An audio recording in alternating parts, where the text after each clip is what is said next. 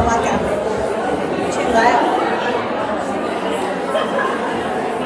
Good morning. How's everybody?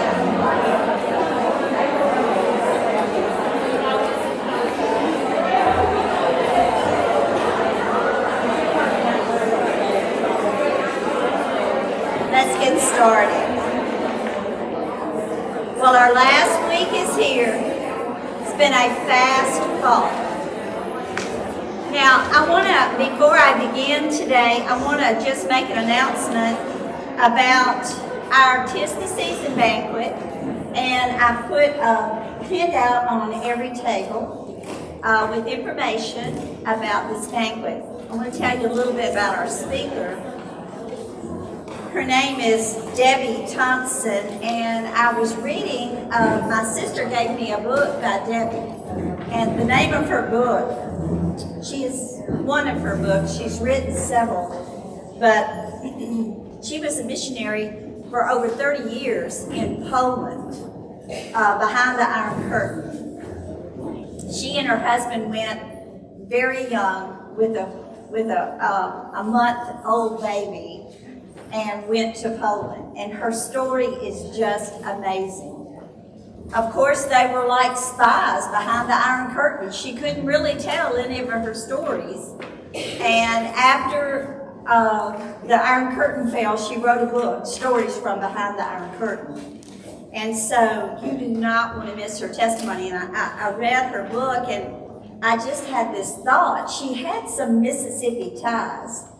And I just thought, wonder if she might consider coming to Mississippi and being our speaker, because we don't really have a big honorarium written in our budget. We like for every penny of our money to go to Casa de Fe. And so I just had her email, and I just took a chance, and I emailed her. I told her all about Casa de Fe. Excuse me. And how it began, and who Patty Sue was, and I went all through it, and then at the very end I said, and we can only pay you this much, but hope you'll pray about it and come. And she emailed me back and said, we want to come. And she said, I feel like the Lord would have me say yes. So she is coming, and I'm so excited. I can't wait for you to meet her. She's just precious. We're going to be doing our 'Tis the Season this year. We're going to do it as we did last year. We gave away, instead of doing our big auction, we just gave away door prizes, very nice door prizes. And so this year, all in front of our speaker's table will be just beautiful door prizes. And I hope you all come. The price to get in is just an offering. You bring an offering, and we're going to take up money that night to give to Casa de Fe. And I'm real excited about it.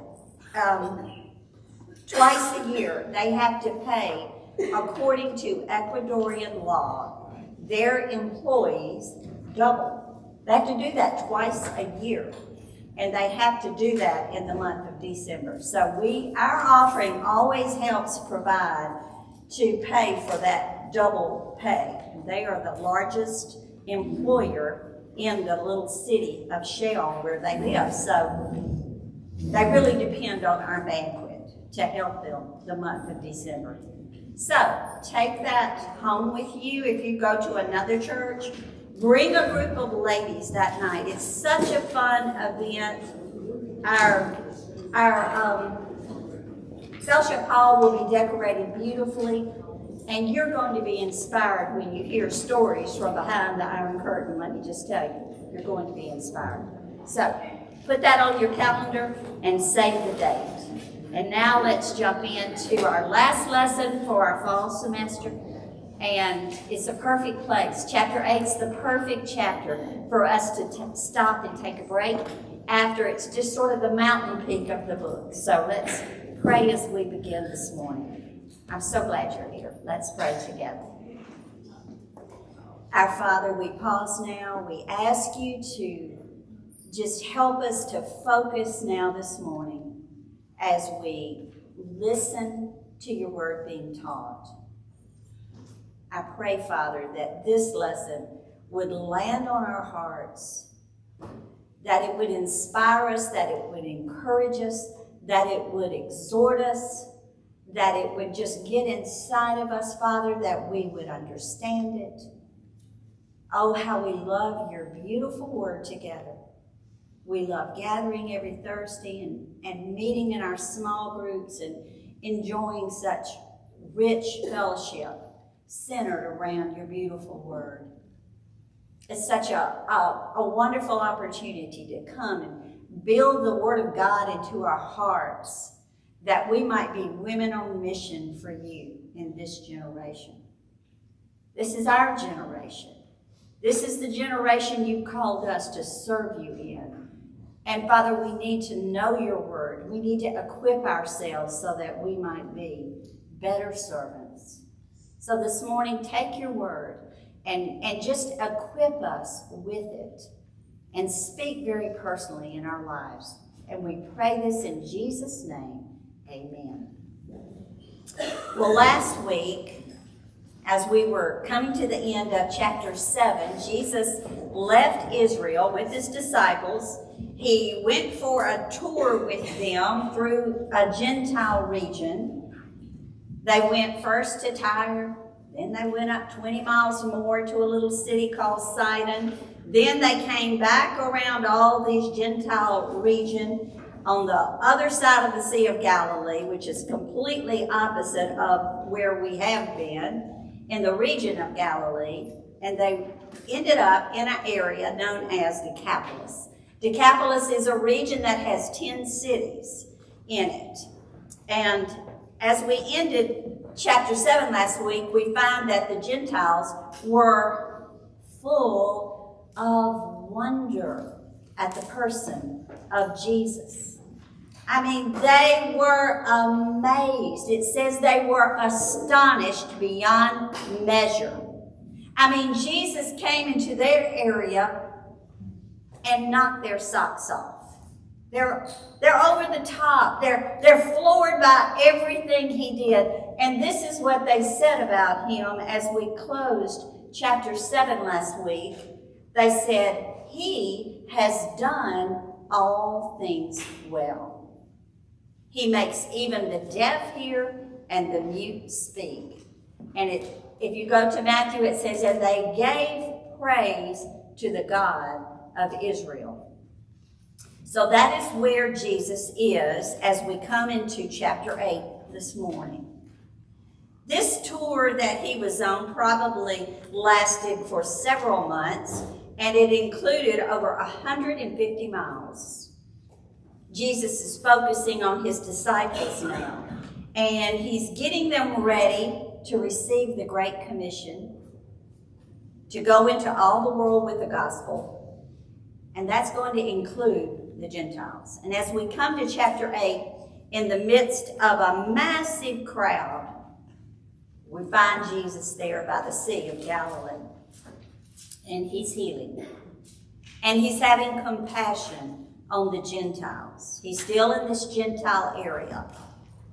Now, I want to say this. When you're studying your Bible, you have to think Jewish sometimes, and I want you to think Jewish with me. Let's get in a Jewish mindset. There's some things they didn't get. They didn't understand. The Jewish people had great animosity toward Gentiles. And to tell you the truth, you know what? Gentiles really didn't like them either. It was a mutual thing. But when Jesus comes, we see Jesus has a different heart toward the world. And he's modeling now his heart to the disciples. It's a heart that loves the world. And he's spending time, and he's training, and he's getting his disciples ready to step out of their Jewish mindset and to take the gospel into the world. Now let's go to our chapter, and let's look at verse 1. Oh, by the way, I forgot to tell you to get out your observation worksheet, so I hope you did. If not, turn to Mark chapter 8. Now go to verse 1. In those days, when again a great crowd had gathered, and they had nothing to eat, he called his disciples to him, and he said to them, now I want you to notice what he said. I have compassion.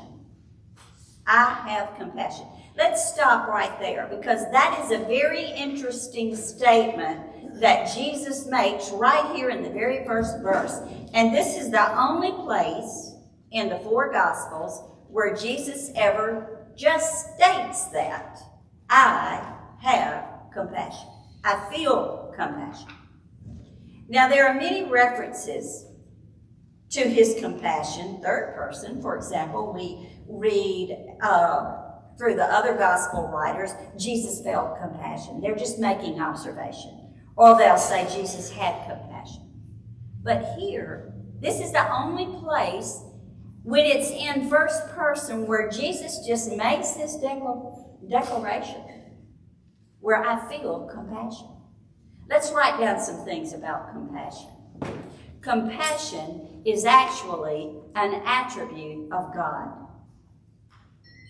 You're not going to find in the religions of the world any God out in the religions of the world who is by nature known as being compassionate.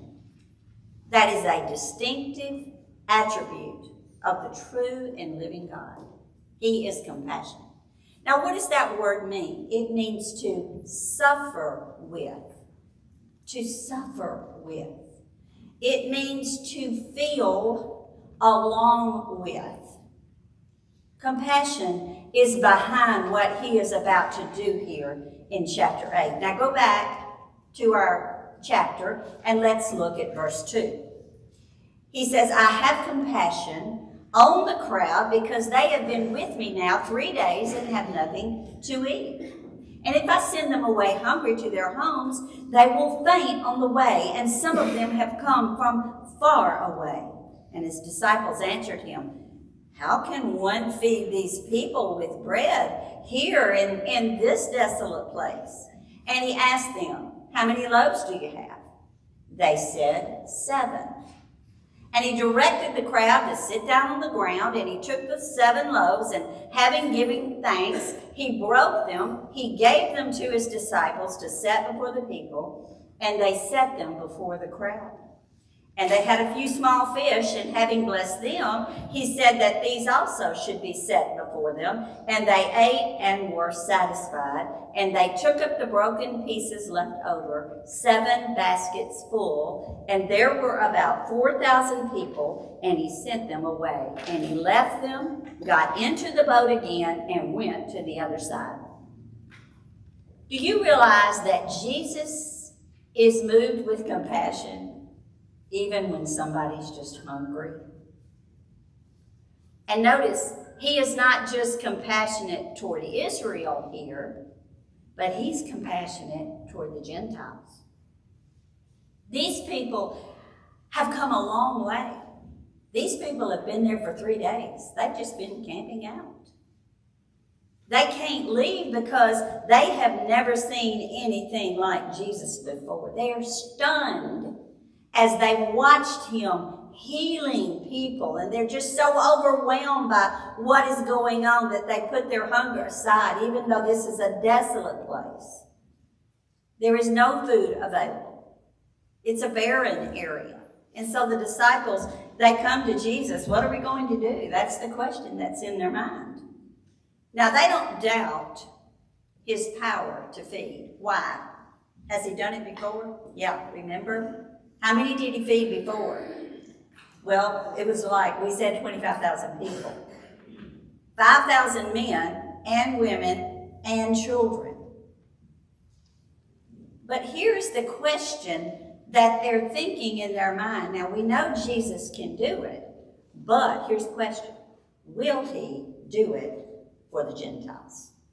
When he did it before, he was in the little town of Bethsaida, which is up in the area of Galilee, which is Israel. He'll do it for the Gentiles. But these people, he'll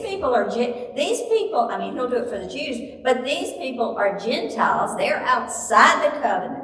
The Bible calls them strangers, aliens. But one thing for sure, The disciples can't do it. They don't have the resources to feed this group. It's beyond their capabilities, so they're just waiting. They're waiting to see what Jesus is going to say, and would he do it for the Gentiles? Now let me tell you what Jesus is doing. He's teaching his disciples. He's teaching them that he loves the world. This is all a part of their curriculum as they're walking with him through this Gentile area. And they're going to learn that, yes, Jesus has compassion toward everyone, even toward the people that the disciples as Jews have been trained to despise. And Jesus asked them, how many loaves? How much do you have? And when you say loaf, now we're not talking about a big loaf of, like we grab at the store. We're talking about a little loaf, which would be a biscuit.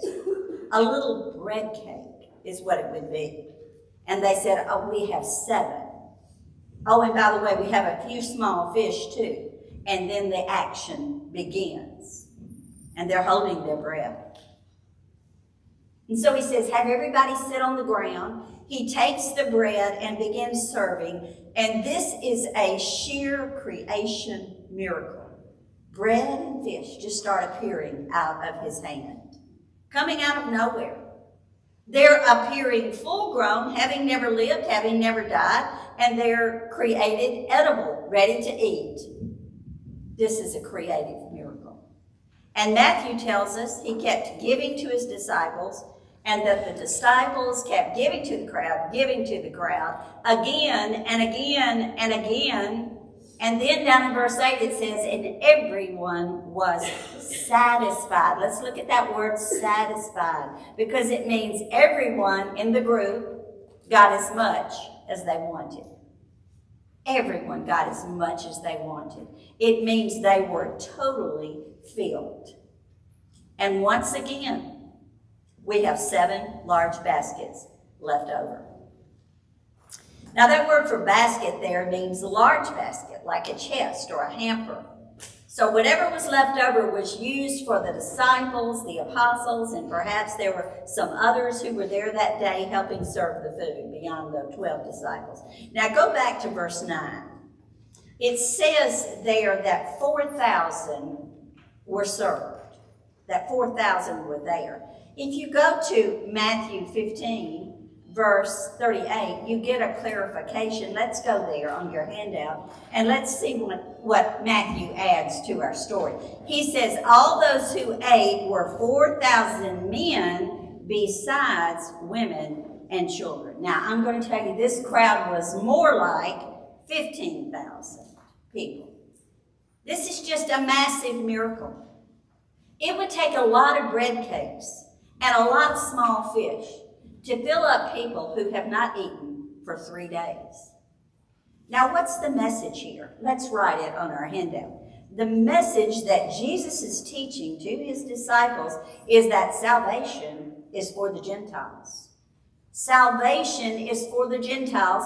And here's another point. The compassion of God is not limited to Israel alone. This is a profound lesson. And then verse 9 says that Jesus sent the people away. It was over. The 3 days are now gone. He's done, and it's time to go back to Israel. Now look at verse 10. And immediately he entered the boat with his disciples and went to the district of Dalmanutha. Now Matthew calls it Magdala. Same area. They're right by each other. And so this is the end of the tour through the Gentile regions. And now Jesus is back in the region of Galilee. And all the while the disciples are learning very, very valuable lessons. And this brings us to our next section in our journey through chapter 8. Now Jesus is going to have another encounter with the religious elite of Israel. Let's look at it together in verse 11. Go with me there. The Pharisees came, and by the way, let me tell you this. Matthew also gives us the fact that the Sadducees were with them. So you've got the Pharisees and the Sadducees, they're both the religious rulers in Israel. We'll talk more in a minute about them. And they began to argue with Jesus, seeking from him a sign from heaven to test him. And Jesus sighed deeply in his spirit and said, "Why does this generation seek a sign? Truly, I say to you, no sign will be given to this generation." And he left them. Now let's stop right there and let me tell you something. And I want you to write it on your handout. This is the last time the religious leaders will face Jesus in Galilee. So write that on your handout. Because he's done with the leaders of Israel. And from this point on, his teaching, all of his powerful displays, they're not for the leaders of Israel. They are only going to be for those who believe. So write that on your handout as well. And from here on, everything that takes place is going to be driven directly at the disciples. So write that on your handout. I want you to get this in your mind. They're going to be the focus now of both his miracle power and his instruction. And why is he doing it? Write it down. He's preparing them for future ministry. And we're approaching the high point in the whole book of Mark in this chapter. But let me say this. At this point, in his ministry, he has become publicly discredited. At this very point in his ministry. Publicly discredited. He's been denounced by the leaders of Israel and all the people who follow those leaders. They are following the leaders in that rejection. All they want to do is kill him. And for those who are following him, there's the apostles, and there's a small group of true believers. They understand now that if they follow Jesus, this is going to mean they are leaving their rabbis, they're leaving their priest, their chief priest, their high priest, they're leaving the Pharisees, they're leaving the scribes, and they're turning their back on apostate Judaism. And that's what it means. This Judaism had been their life. That's all they knew. Judaism is the word for your life. They are now full-heartedly going to be following Jesus. And they're separating themselves. They're separating. And Jesus has been discredited. He's been scorned. He's been blasphemed. They're coming to this firm conviction, the disciples are, that he is the Christ. He is the Son of the living God. So they're back now into Jewish territory. These religious leaders come to argue. They're on the attack. They're seeking to discredit him even more, and they just walk right up boldly to him, and they start a fight, and they say, "Give us a sign from heaven. We want a sign from heaven as a test." They really, literally are looking for a miracle in the sky. Like, stop the sun, turn the moon to blood, bring fire down from heaven like Elijah, change the constellations. They're doing this to tempt him. And Jesus says, no more signs. No more signs will be given. And the truth was they didn't need any more signs. They had had plenty. They had had enough. But perhaps they're thinking of the prophecies out of Joel chapter 2, where Joel is prophesying about the sun being darkened and the moon turning to blood and the stars falling out of the heavens. Because Joel did say this would happen when the Messiah returns. But this is just so ridiculous. Their own leader, named Nicodemus, we know about him, don't we? Did you realize Nicodemus was a Pharisee? Look to what Nicodemus said on your handout out of the book of John. Nicodemus had already said, Rabbi, we know. When he says we know, he's a Pharisee. We Pharisees know that you have come from God as a teacher, for no one can do these signs that you do unless God is with him. They didn't need any more signs. They had plenty of signs. But here's the deal, and I want you to write it down. They were hardened in unbelief. Hardened in unbelief. And verse 12 says Jesus sighed deeply in his spirit. Such an interesting expression. Let me tell you what it meant. It meant his heart is broken. His heart is broken. It's a deep expression of grief. He's just so sad over the hard-hearted unbelief in the face of such massive evidence. And then he says this, why does this generation seek a sign? I mean, what else can I do? Truly I say, no sign will be given to this generation. You just don't get it, do you? You don't recognize what season you're in. It's the time for salvation. Now, Matthew 16 tells this same story. And he says this, look on your handout, verse 4. An evil and adulterous generation seeks after a sign. And a sign will not be given it except the sign of Jonah. Interesting. And Matthew 12, 39 through 40 explains what the sign of Jonah is. And let's read that. He says, for just as Jonah was 3 days and 3 nights in the belly of a great fish, so will the Son of Man be 3 days and 3 nights in the heart of the earth. Now that's the only sign you're going to get. That's what he tells these leaders. And we're going to see that when that sign came, when Jesus was buried 3 days and rose after the 3rd day, when the word of that got back to the religious leaders that he had risen from the dead, according to Matthew 28, you know, they had called the soldiers in who were guarding the tomb, and they had bribed those soldiers when they told them that Jesus was resurrected. They bribed them to lie about the resurrection. You see, they denied it even when they knew it happened. That's how hard-hearted their hearts were. They were set in darkness. And then verse 13 says, he left them. Now that was it. He gave them up. So tragic.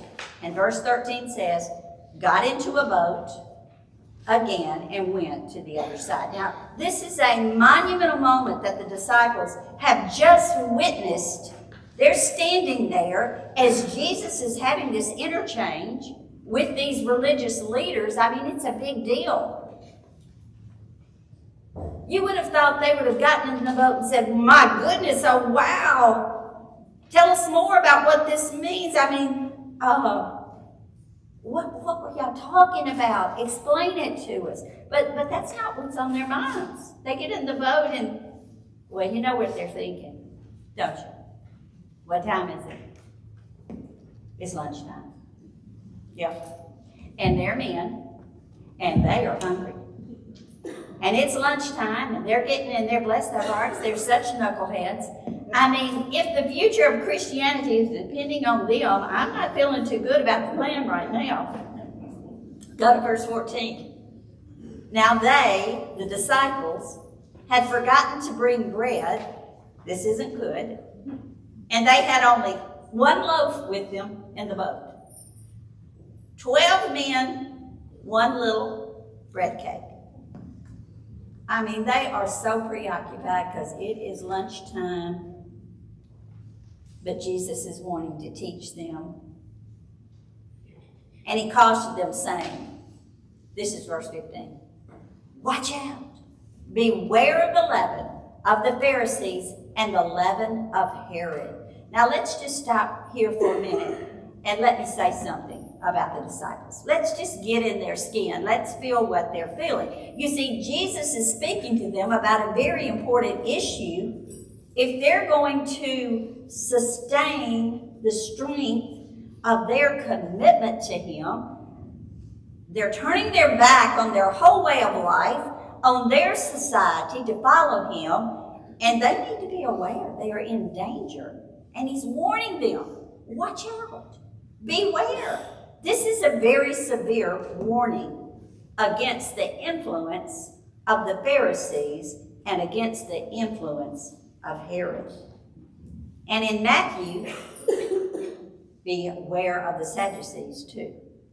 You see, these were all very influential people in Judaism. Let's write down some things about them. The Pharisees, they were the legalists. The legalists. The Sadducees, they were the liberals. And the Herodians were the secularists. Pharisees, legalists. Sadducees, liberals. Herodians are the secularists. They hated each other, and yet they're all three coming together because they want to get rid of Jesus. And Jesus is warning His disciples, watch out, I'm warning you. Now this is something, listen to me, that is foundational for new believers to understand. Because new believers, they are just so vulnerable. They're so vulnerable. They're easily swayed. They're kind of in like Jell-O. They haven't gotten concrete in their faith yet. And so write this on your handout. Leaven is a biblical illustration of permeation influence. An influence that permeates. It's leaven. Another word for leaven would be yeast. It's like yeast. And you know how yeast will invade and spread through a lump of dough. And Jesus is saying, listen, you need to be warned. You are surrounded by legalistic, Pharisaic religion. You're surrounded by liberalism. You're surrounded by secularism. And they all have this invisible power to corrupt when you get exposed to them. And so Jesus is urging them, and write it on your handout, to make a full break with their old way of thinking. That's what He has in mind when He says, watch out for the leaven. Now, when we come to Christ, let me say this. It means I'm setting everything in my past aside, and I'm making a clean break with my old way of living, my old way of thinking. And yet, are there influences out there that are very dangerous to me? There are. And Jesus is teaching them. He's telling them what they need to know and what they need to do and what they need to be aware of, what they need to run away from and what they need to avoid. And go to verse 16 for their response. They could have asked, well, how will I recognize the leaven? How do I know exactly what's influencing me? How do I exactly do it to avoid it? What should I do to insulate myself? They could have asked hundreds of questions, and they look at each other and they say, what are we going to have for lunch? Look at verse 16. And they began discussing with one another the fact that they had no bread. They missed the entire message. Bless their hearts. And in the parallel passage out of Matthew 16, it tells us plainly they thought He was talking about actual bread. Don't eat bread that has leaven in it. But wait, we only have one little cake and it has leaven in it. We can't even eat that. When they heard that word leaven, they just went straight to lunchtime. And Jesus has such patience with them. Go to verse 17. And Jesus, aware of this, said to them, "Why are you discussing the fact that you have no bread? Haven't you heard anything I've said?" Come on, guys. Then he's going to ask them a bunch of rhetorical questions. Verse 17, "Do you not yet perceive or understand? Are your hearts hardened? Having eyes, do you not see? Having ears, do you not hear? Are you even listening to me? Do you not remember? I know your needs. Remember when I took 5 loaves and fed 5,000? And how many baskets were left over? And what did they say? 12. And don't you remember when I had 7 loaves and I fed 4,000? And how many baskets did you take off?" And they said, 7. Come on, guys. I just fed thousands and thousands of people. I didn't do it once, I did it twice. Have you forgotten? What in the world are you thinking about? Why are you thinking about lunch? Why aren't you thinking about the things that are important? But he's so gentle with them. Look at verse 21. And he said to them, "Do you not understand?" Well, I'm going to tell you they did understand, because Matthew tells us they did. He adds a footnote in his parallel account. Look at it on your handout, verse 12, Matthew 16. Then they understood that he did not say to beware of the leaven of bread, but of the teaching of the Pharisees and the Sadducees. Bless their hearts. Oh, we get it now. Oh, silly ass. You weren't talking about actual bread. You're talking about the Pharisees. Now, this is just a baby step for them. An intellectual baby step. But it's a step in the right direction. Finally, they've gotten off lunch and they've gotten on to the bigger issue. And Jesus is discipling them so very gently. Now, this brings us to our next section, which is the story of a miracle. We only find this miracle here in the Gospel of Mark. Mark actually gives us 2 miracles that are recorded no other place. And the other one is in the last week's lesson when he healed the deaf man. This miracle is coming at the very end of his ministry in Galilee. Now let's write some things down about it. It happens in the town of Bethsaida. Bethsaida is the home of Peter, Andrew, and Philip, 3 of the disciples. This is such a sad day for Galilee. He's been there now for a year and a half, and he's about to leave. Let's look at this story. Go to verse 22. And they came to Bethsaida, and some people brought to him a blind man and begged him to touch him. And he took the blind man by the hand and led him out of the village.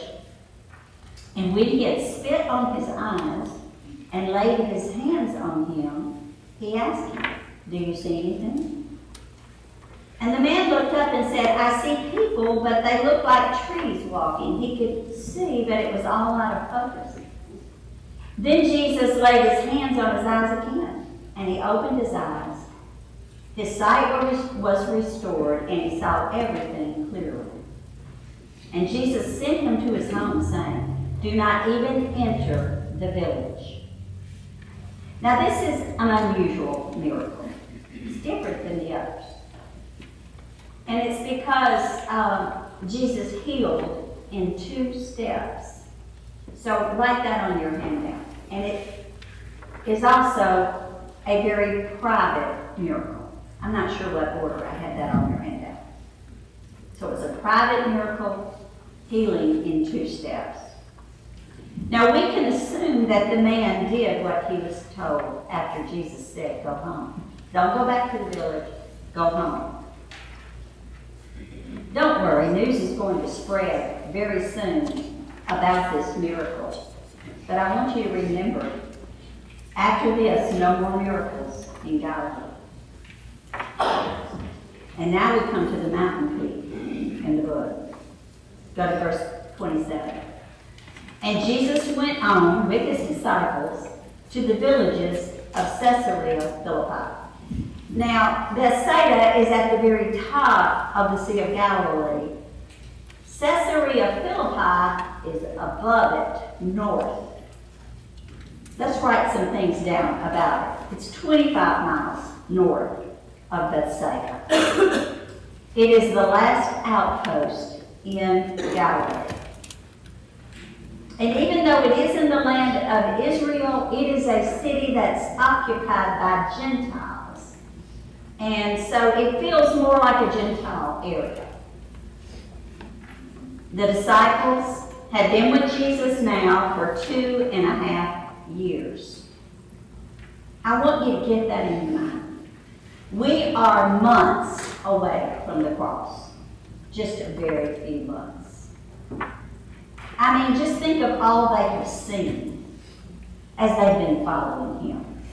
They've seen Jesus feed thousands of people. In Bethsaida, in Decapolis, they've seen Jesus walking on the water.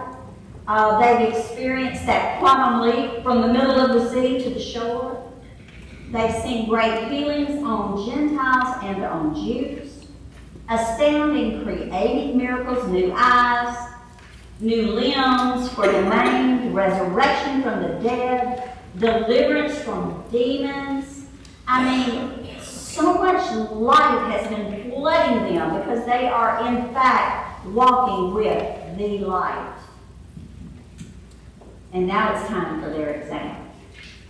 And their exam has 2 questions. Here comes the first one. Verse 27. And on the way, as they're leaving Bethsaida, they're heading to Caesarea Philippi, he asked a question. And here it is, the first one. Who do people say that I am? Now, what was their question? Their answer to that question? Look at it, and they told him. John the Baptist, others say Elijah, and others one of the prophets. So they knew he was very, very special. They knew he had to be a prophet from God. But we have to get in their skin and think Jewish. They were expecting Messiah to come and to be a military leader, to be a conqueror. They expected their Messiah to take their nation and make it the greatest nation on the face of the earth with all the other nations under it. And their Messiah would come and rule as the king in Jerusalem. And that's what they were thinking. That was the view that the Jews had for their Messiah. And so they say, some say, you're a prophet from God. I mean, maybe you're John the Baptist resurrected. Maybe you're Elijah. And Matthew says, maybe you're Jeremiah. Now it's time for question 2. Go back to the verse. And he asked them, here comes question number 2. But who do you say that I am? Now that is the most important question you will ever answer. That answer that you give to that question determines your eternity. And Peter answered him. And Peter's the spokesman for all the disciples, and so he's answering for the group. He says, you are the Christ. Now this is the first time this confession has been made in the Gospel of Mark by a person. We've heard the demons make that confession. And Matthew says it like this in Matthew 16. You are the Christ, the Son of the living God. They got it right. Verse 30 says, and Jesus strictly charged them to tell no one about him. Teresa, what have the disciples been thinking these last 2.5 years as they've been following him? Why has it taken them so long to come to the confession, you are the Son of God, the Christ? Now don't be too hard on them. Because as they've been following him, they've been mostly convinced all along. I mean, they've stayed with him when others have fallen away. But they have struggled. They've struggled. And I'll tell you why they've struggled. It's not because he doesn't have divine power.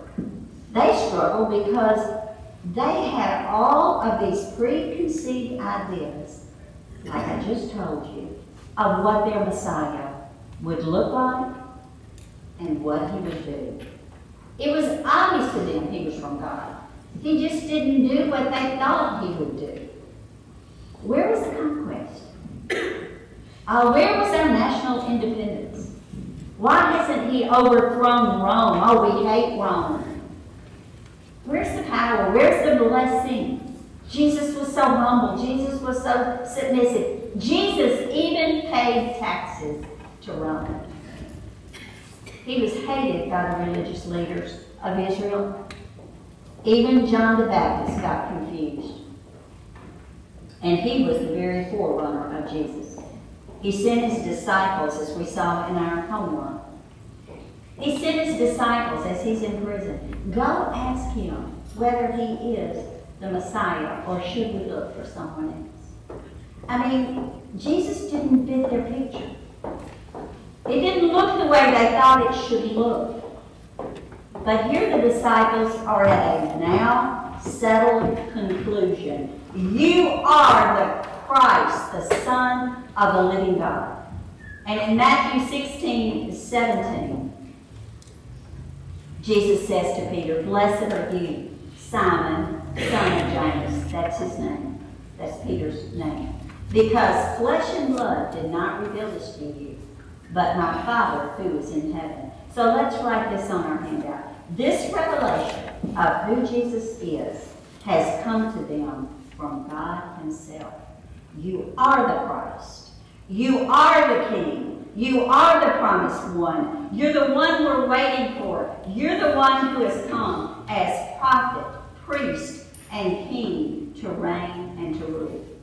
This is the moment when the disciples settle the matter of the person of Jesus. This is the moment when they believe, when they are convinced, and they confess as to who his person is.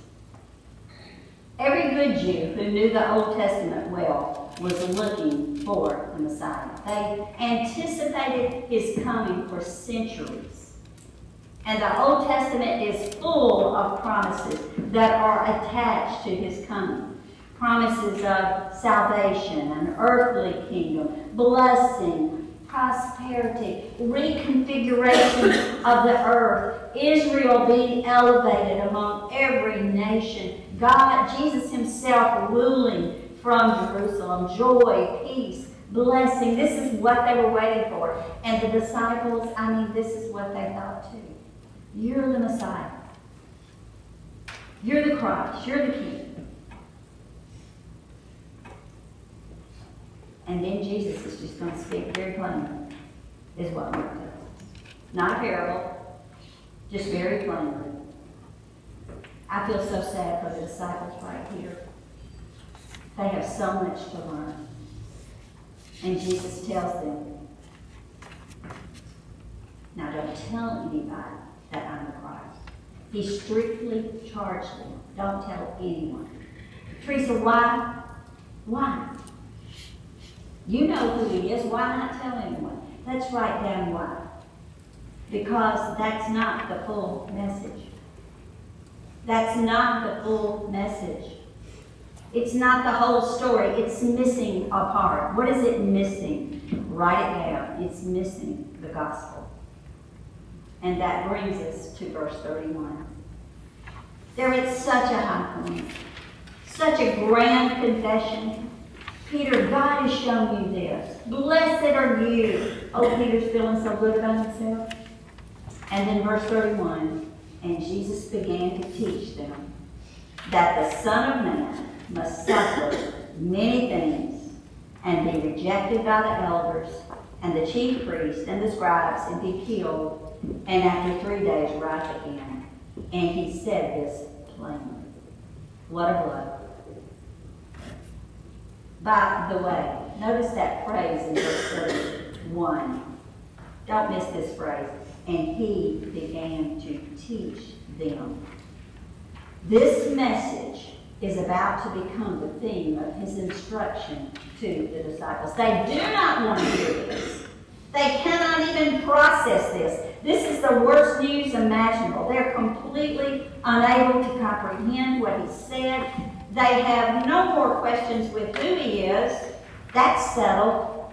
But they have a huge problem with the plan. So write that on your hand. And they're struggling.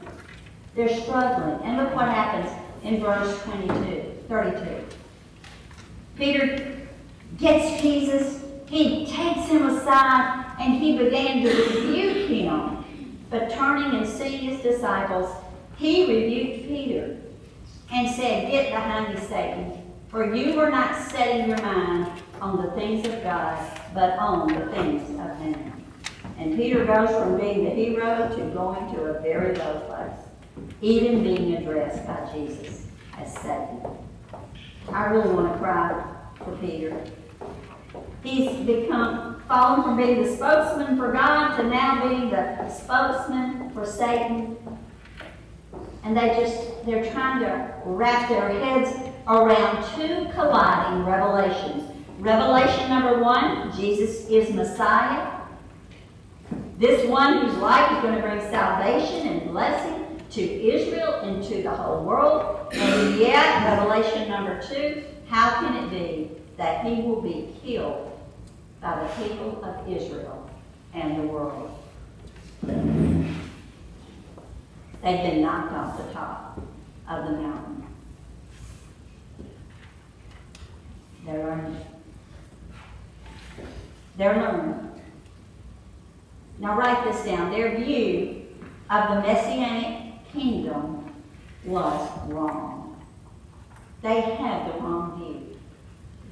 And they had to learn that before a crown would come, a cross would come. There was going to be pain first. And they had to learn this. Suffering before glory.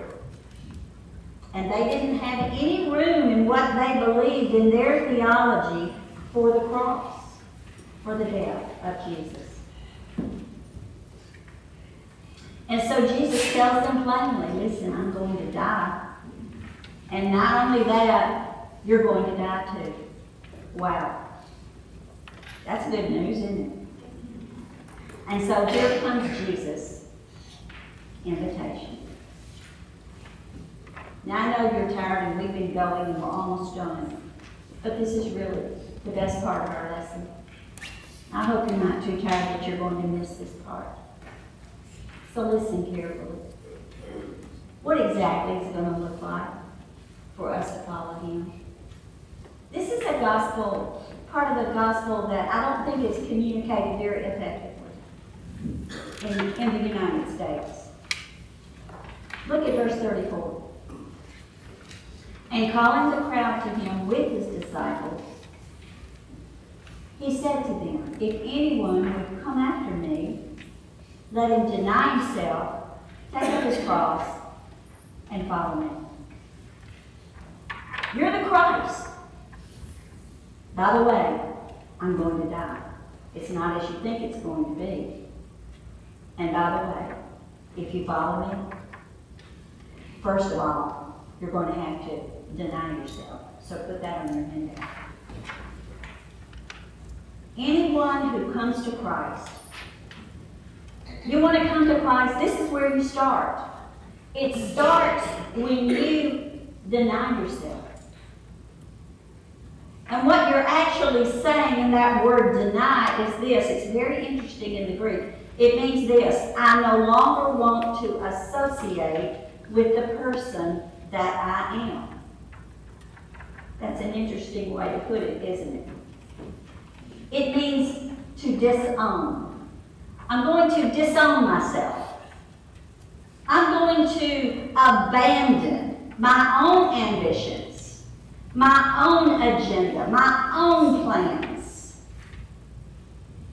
all my own works. I can't earn this salvation. I realize I'm a sinful person. This is where new life in Jesus begins. I've got to realize, I've got to give up my independence. I can't trust in myself anymore. I came to Christ. I come to him and I'm depending on him alone. And I'm humbling myself before him. It means you're spiritually bankrupt, with nothing whatsoever to offer him. Coming humbly to him, with no other place to turn. Seeing him, the fact that he is Lord, he's Lord, and I'm coming bowing before him. This is the starting place. This is the foundation of salvation. Now go back to verse 34. There's something else to point out. If anyone would come after me, where do you start? You deny yourself. And then this, you take up your cross. That involves cross-bearing. What does that mean, Teresa? And you keep in mind, they don't know yet Jesus is going to die on the cross. He's not talking to them about his death. He's talking to them about their death. You're going to have to bear a cross. And the mind that would picture that would come in their mind immediately would be a crucifixion. There were over, let me see, I put a number down here. I think it was like probably something like 70,000 Jews who were crucified during the time that Jesus was on the earth. They knew it was a cruel form of death and suffering. So what does it mean, Teresa? I'm going to deny myself. That doesn't sound like fun. I'm going to take up my cross. Whew, that's death. What does it mean? I think I missed something here, but one thing I have circled is here. It means to be willing to pay any price because salvation is so valuable. You know, it's kind of like that parable of the pearl of great price. And that person wanted that so badly. What did they do? They sold everything in order to get that one thing. That's what it means. Does this offer of salvation have enough value to you that you would give up everything for it? Our generation, people really think about it. They lay down their lives all the time. People die for their country. People die for causes. And Jesus is saying, will you lay down your life for me? That's what it means to be saved. And then a third thing, deny yourself, take up your cross, and number 3, follow me. What does that mean? Let's write it this way. It means to imitate Jesus. It means to live a life marked by obedience. It means that you aren't just a hearer of the word, but you're a doer of the word. So, if anyone wants to come after me, disciples, crowd, listen up. You've got to say goodbye to yourself. You've got to pick up a cross, and then let's go. We're ready. Follow me. And then Jesus gives us a paradox. I love this in verse 35. For whoever would save his life will lose it, but whoever loses his life for my sake and for the gospel's sake will save it. Now here's the deal about life. This is just such an odd thing. If you hang on to it and you say, I'm in control of it, and you go say, I'm going to live it my way, and I'm going to just cherish my sin, and if I do that, I can save my life temporarily, but if I will give it up and lose it for the sake of Christ and the gospel's sake, I'm going to find it. Such an oxymoron. And then a question is posed. Look at verse 36. For what does it profit a man to gain the whole world and forfeit his soul? Did that man make a good deal? Did that man find a bargain? Verse 37, for what can a man give in return for his soul? I mean, if you lose your soul, how can you ever buy it back? I mean, even if you had all the money, all the resources in the whole world, it wouldn't be enough to give it in exchange for your soul. Now let's flip that thought, and let's write it this way. Your soul is worth more than anything or everything in this world. And I'll tell you why. It's because this world is going to burn up. Everything in it is going to burn up. And you will live forever in your soul. There's no price for your soul except one price that's been paid by Jesus. That's the only provision that has been made. And it's a gift of salvation that's offered to us. It is of infinite value. So we saw the invitation: deny yourself, take up your cross, and follow me. We saw the paradox. It's winning by losing. That's a crazy thought. And then comes the last verse, and it's a warning. Look at it. Verse 38. For whoever is ashamed of me and my words in this adulterous and sinful generation, of him will the Son of Man also be ashamed when he comes in the glory of his Father with his holy angels. So Jesus is giving a strong invitation, but notice it's followed by a severe judgment. And it's a hard invitation. It requires total abandonment. It requires cross-bearing, obedience, giving up your life to save it. But if you choose not to do it, and you hang on to your own life, and you're ashamed of Christ, ashamed to identify with him and fully embrace him in the middle of this adulterous and sinful generation, if that is where you would rather be, then the Son of Man will be ashamed of you when he comes at his coming in the glory of his Father with all of his holy angels, and then you will take your place along with the perishing world and all the other gospel rejectors, and you will face divine judgment. Let's write it this way, because this is what he's saying. His first coming, he comes to save. And then the warning is, in his second coming, he comes to judge. And this is the first time in the Gospel of Mark that the second coming of Christ is mentioned. And what a note for us to end on. Judgment is coming. Deny yourself. Take up your cross. Follow him. Now, go ahead.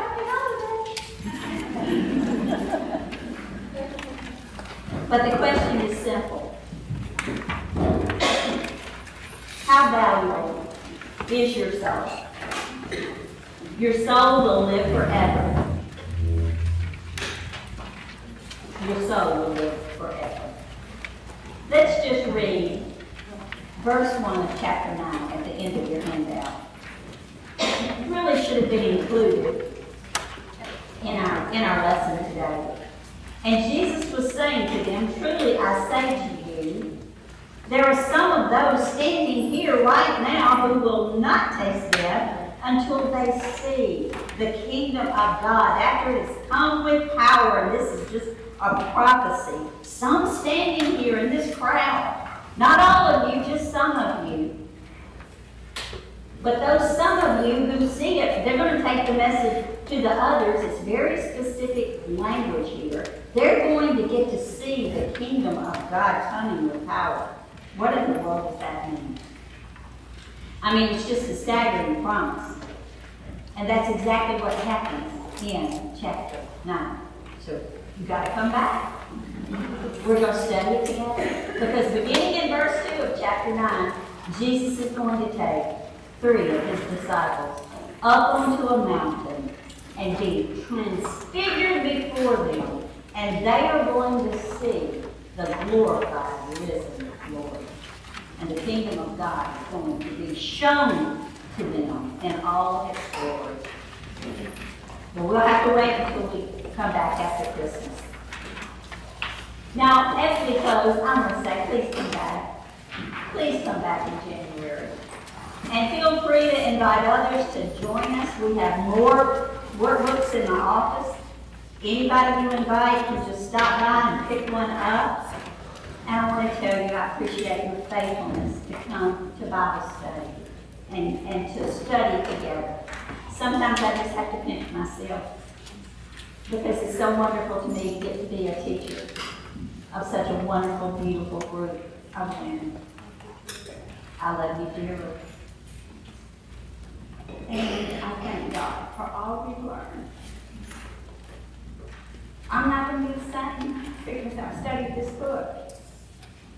Ooh, I want to cry. And I hope that's your testimony as well. It's been a wonderful privilege for us to study it together. Now, I do hope you have a wonderful holiday. I'll be praying for you and you pray for me. Let's close with a word. Teresa, we love you. Thank you. Thank you. Let's pray together. Our Father, thank you for bringing us to where we are in our study. Thank you for just a beautiful life of our Lord. I feel so close to him because of following him in this book. Thank you for the truths and the beauty of his life, the power of his life. Thank you for the knuckleheads of the disciples who actually got it and took the message to the world. And now we sit here this morning because of their faithfulness to deny themselves and to take up their cross and to follow Jesus. And Father, we're the only light in our generation. I pray that you'll just take that invitation and let it land on our hearts this morning. And may we be so committed to it as we've never been committed before. Use us, Father, in our generation. We pray for our generation. And we pray these things in Jesus' name. Amen. All right, I'll see you in January.